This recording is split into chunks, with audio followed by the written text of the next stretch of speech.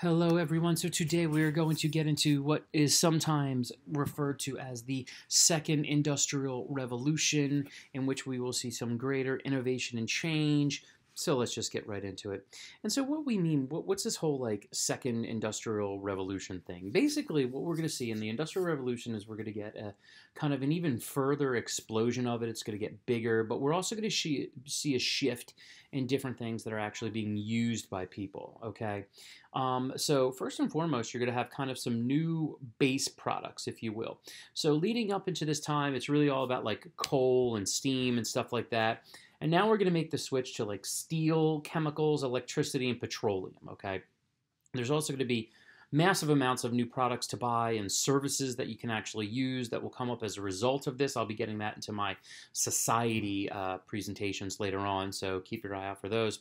And we also see even further expansion of industry and just increased amount of labor, so more and more workers than we had ever seen before.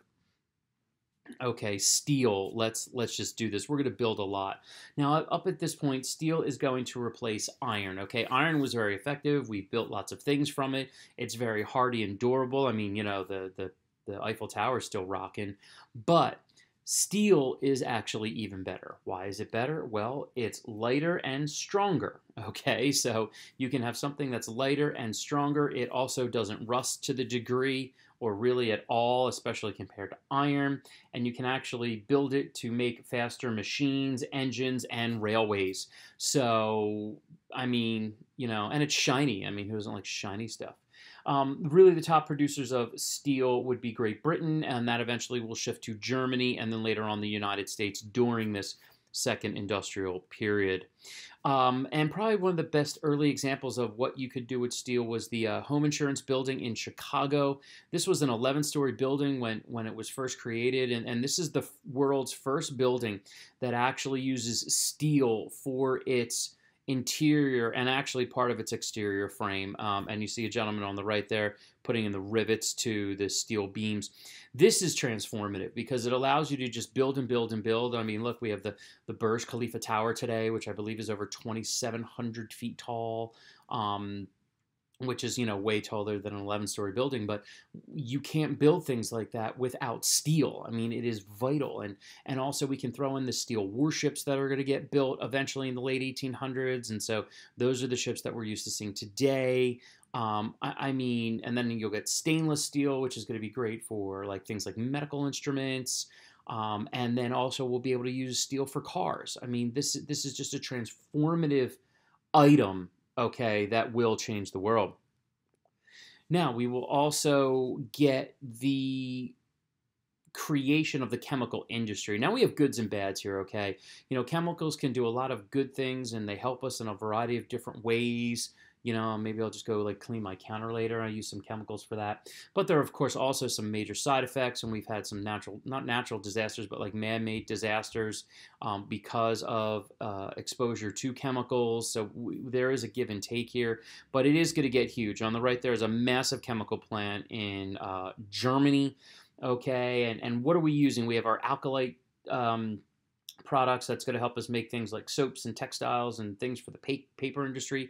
Artificial dyes are going to be a huge thing with chemicals. Cleaners are going to be another thing that we get with chemicals. And it will also help revolutionize the photography industry because things like photographic plates and films are, you need chemicals for those to actually work. And so what spawns out of the chemical industry will end up being your photography industry as well. And we have the two guys that really revolutionized photography, and it will adjust over time, and you get George Eastman over in the United States as well. But really, it's Nicephore Nicepiece or Napes Nipsey. I always mess it up, but Nicephore and Louis Daguerre. Okay, Nicephore is the guy that really comes out in front as the first guy to take what we would refer to as a picture, as you see on the left there. That is a boy with a horse. Okay, it looks like a drawing. It's not. It's an actual picture. Okay, he eventually is going to go into partnership with Louis Daguerre, who was also investigating this type of thing, and they're going to work together. Now, Nicephore dies suddenly, I believe, in 1833 when he's very young, and Louis Daguerre is going to take the work and continue, and eventually we're going to get pictures like you see here. That is Louis Daguerre. And that's why the early pictures that we know of today or photographs will be known as daguerreotypes. And this is actually a picture of that today. And I don't think I have to get into the importance of photography for us today, but be careful of the pictures that you take and post, kids. Just be aware, okay? Public service announcement. All right, and now we're going to get things like electricity. I mean, this is huge, game changer. So the two titans behind electricity are actually Michael Faraday and James Clerk Maxwell, okay? Did they build anything? Well, they built some things, but these guys are actually really important because they're the ones that figure out how electricity works, and it is their both theoretical and practical work that allows us to do all the things that we have with electricity today. Yes, guys like Edison and Nikola Tesla will do things later, Heinrich Hertz, but these are the guys that are the key ones, okay?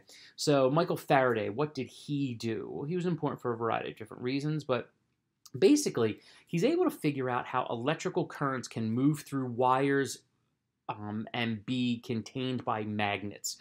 Okay, in essence, he is able to understand how electromagnetic induction actually works and use it in a practical way. And what's important is his work will provide the basis for power stations in the future. Okay, James Clerk Maxwell, on the other hand, is the guy that figures out all the mathematical equations that actually govern how electromagnetism works, and he actually proves how electricity and magnetisms are actually one in the same. And that's really important, especially being the fact that electromagnetism is one of the forces that govern the universe. So the guy that comes up with the equations on how that works is a slightly important individual that none of you have even heard of. Now, I have his equations that are on there. I don't know what any of them mean, but that's fine. I don't need to know them. But everything that we have with electricity, guys. It's an understatement. I'm on a computer that uses electricity, okay, in a room with lights and TVs and all sorts of stuff like that. Although we probably could do without the TV. But anyway, what his equations also do is predict the existence of non-visible light, in which people were able to use his equations and then do further experiments in the future, which will be proven, and we'll have things like X-rays and gamma rays and infrared and ultraviolet light, which all will come, spawn back, if you will, to the work of James Clerk Maxwell. Now, advances in electric work in 1870, we have our first commercial generators. In 1881, the first public power station is opened in Britain. That is actually a picture of it to the right.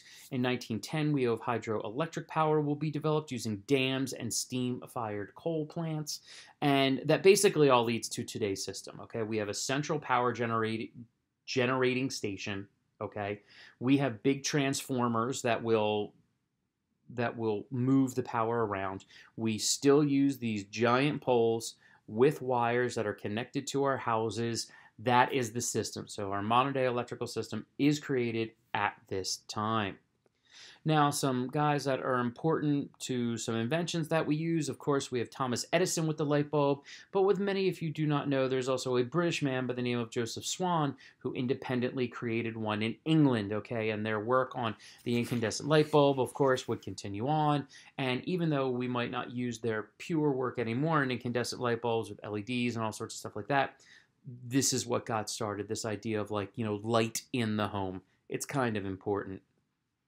Then, of course, we have Alexander Graham Bell on the left, invents the telephone for communication. Not that you even know what a regular landline telephone looks like anymore, but hey, they're still important. What's kind of interesting, on the right there, you see a switchboard. Way back in the day, you actually would have to call a central switchboard who would connect you to whoever it is that you were trying to call, and maybe they'd listen. I don't know. I'd like to think that they were above that. I mean, I'd probably listen, but the telephone, you guys know all about the phone, okay? The biggest one of all of these, though, was the invention of the radio by Guglielmo Marconi. And yes, on the bottom there, that is the original radio.